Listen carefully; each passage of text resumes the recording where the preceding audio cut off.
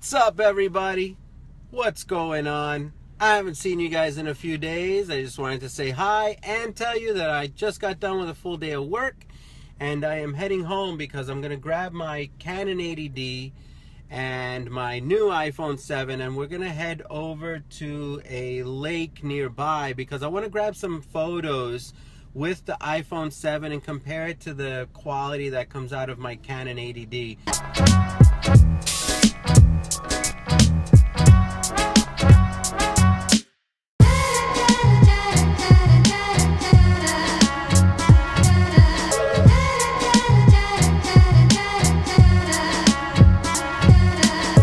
Alright, so what's up, everybody? I'm here at Mill Pond Lake.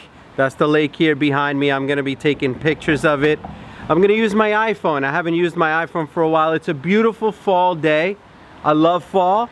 It's my third favorite season. I love spring and I love summer more. But fall is beautiful.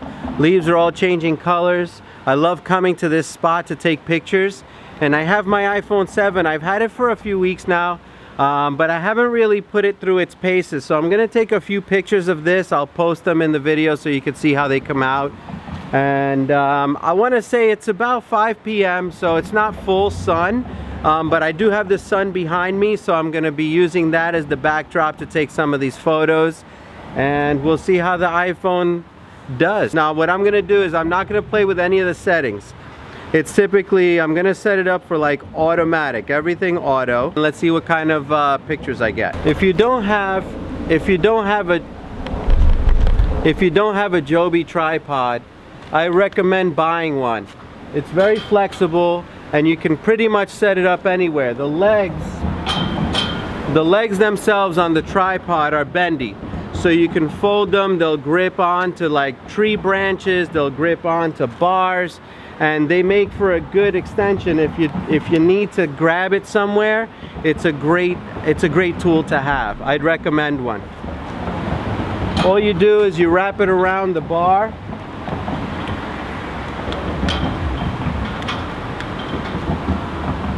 And it sits still, and then you can leave it and then you can take pictures with it and it'll hold it very, very still. Alright, I'm setting it up for a time lapse. I'll leave it for a few minutes and see what the quality is of the time lapse once it's done.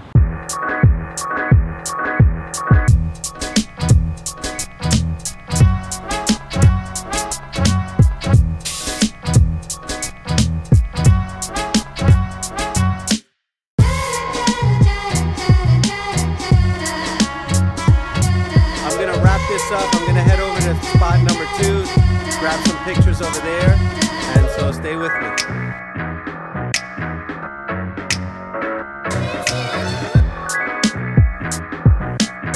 Alright, I'm here. This is what I'm going to be filming right here and taking some photographs of it. It's not a big spot, but it has a lot of different elements. I love this little spot here, so I'm just going to grab a couple of photos. So stay with me. I hope you enjoy them. Take a look. I'm going to go photograph across the street in a little bit. I don't know if you can see this area back here. I'm gonna go there next, okay? That looks nice too. So stay with me, I'll show you the photos, of course.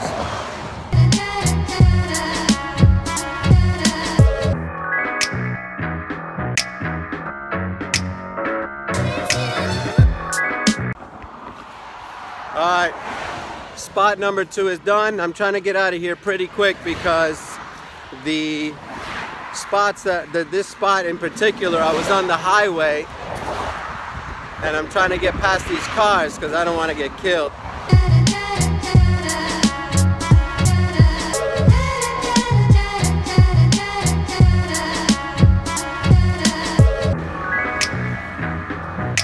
Alright, I'm at the 3rd location, but I'm afraid I ran out of sunlight.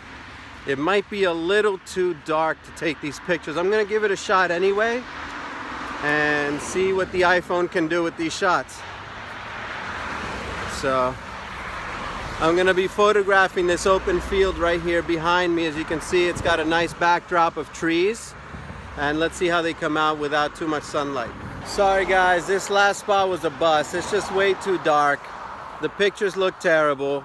I'm gonna pack it up, call it a day, and I'll come back and try again another day. Some of the pictures I took today are absolutely beautiful. I can definitely see that the iPhone 7 has a little bit of oomph. I can see why. I can definitely see that they've made a lot of progress with their camera. It's too bad I can't compare it to a Note 7, because I think that's really the only thing that would give it some competition. I hope you enjoyed this video. Thanks so much for watching, guys. If you haven't subscribed already, please subscribe below, and I'll see you at the next episode.